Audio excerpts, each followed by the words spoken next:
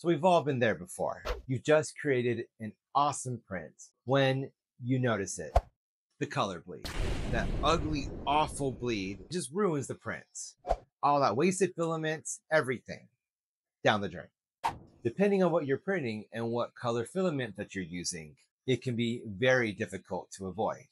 So in this video, I'll break down 5 settings and options that you can do in your 3D printing software that will hopefully prevent these color bleeds from happening in the future.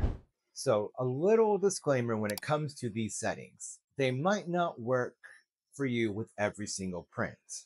Welcome to the 3D printing world.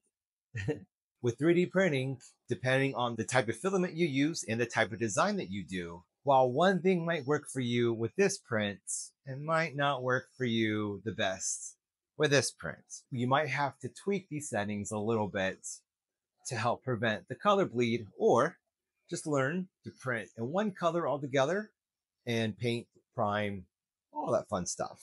If you're not that type of person like me, definitely keep note of these settings and see how they can help you or apply them or tweak them with your future prints. First thing would be to turn off any options where you flush into the object you're printing. The flush into object infill setting allows you to purge filament waste when changing colors directly into the infill of the object you are printing, minimizing wasted material during color changes. If you're printing with filament that's lighter in color, the mixed color infill will most likely be visible outside. If you decide to leave this setting on for delicate prints, it's recommended to print an identical object if your plate size permits, where one object can be used to purge into and help prevent color bleeding on the other. This feature is in regards to the filament color changes between 2 types of the filaments. This is usually auto-calculated. However, you can select this feature before printing and recalculate the numbers to make sure they are correct. When you're switching from dark colored filament to light colored filament, this requires a larger flushing volume, such as when you switch from black to yellow or white. In these settings, you can raise the number higher than the software auto-calculated to make sure there is more of a flush between those types of filaments. You can also increase the multiplier at the bottom and even choose to have a longer retraction when cut that you can enable in the filament settings.